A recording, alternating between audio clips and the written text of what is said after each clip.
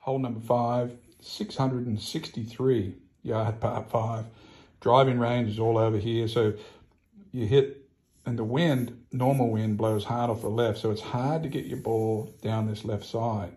But if you do, some of the guys may think about, you know, trying to get on this green in 2, but you finish up on this hole because the fairway slopes this way down in here, and then you lay up into one of these bunker areas, try to get this ball where you can play up onto the green.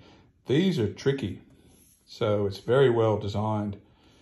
Even if you do rip one down here, say 350, you've still got 300 more. So how do you get it up there? This all runs away.